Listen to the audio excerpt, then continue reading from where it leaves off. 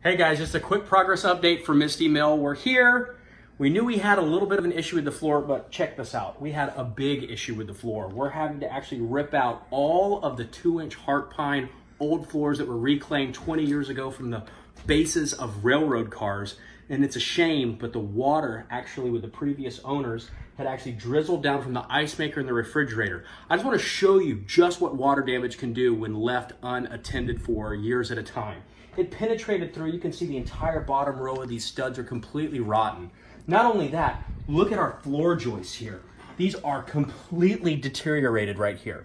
So any quality renovation project typically starts with an uphill battle before it gets easier. Well, you're looking at the uphill battle. We've removed all of this 2-inch thick heart pine floor. We've removed 1/2-inch subfloor that was completely deteriorated so much that if you stepped on it, you would just fall right through.